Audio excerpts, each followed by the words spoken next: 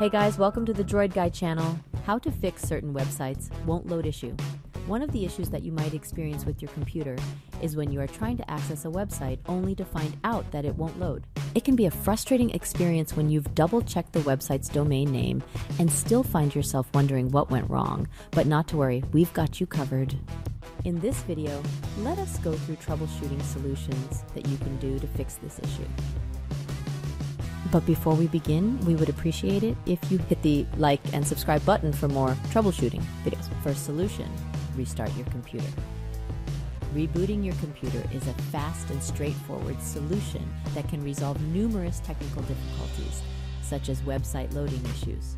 By restarting your computer, you can eliminate these issues, providing a clean slate and enabling it to function at its best. To do this, click Start or Windows button, then click the Power button. Select Restart from the options. Once your computer is ready, open a web browser, then try accessing the web page again. Second solution, use another different browser. It is possible that the web browser you're using is having issues. To fix this, try using a different browser to open a website. However, if after using another browser and you are able to open the website, it is likely possible that the previous browser is having an issue. If that's the case, try resetting or reinstalling the browser. Third solution, check your internet connection. An unstable or unreliable internet connection can also result to certain website or websites loading slowly or not loading at all. Checking internet connection involves both checking modem and router and also checking your network speed. To check network speed, open web browser and then type either speedtest.net or fast.com. If the website loads up, press either the Go or the Start button to begin the test. Wait for the network test to complete.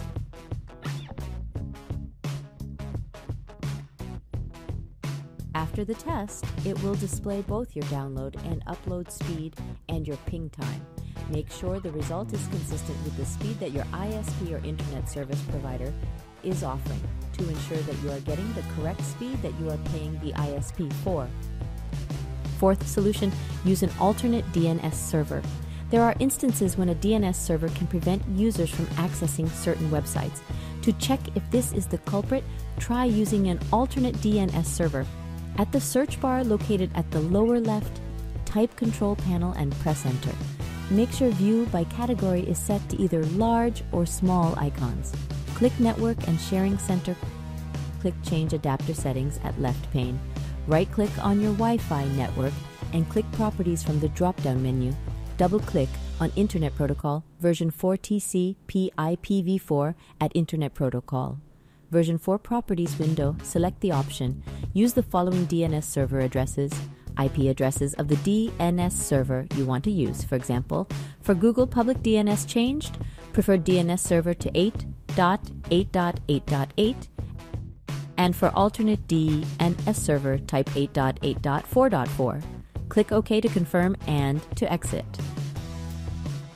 Fifth solution, make sure the website you are trying to open is not down. Sometimes you can't access certain sites because of a problem on their end, such as when their server is down. There are third-party websites that can be used to check if there will be issues on the website. Sixth solution, disable security software temporarily. Another factor that can prevent certain websites to load properly is your antivirus software. Try to temporarily disable the firewall and antivirus software of your computer, then check if the issue still occurs.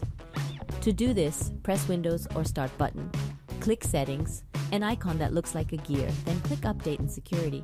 Click Windows Security at left pane, then click Virus and Threat Protection at new window under Virus and Threat Protection Settings. Click Manage Settings, toggle off Real-Time Protection, exit Windows, Security window, and then check if you can now load certain websites. And that's it. I hope this guide has been helpful. Please support us by clicking like, share, subscribe, and hit the notification bell for more troubleshooting videos.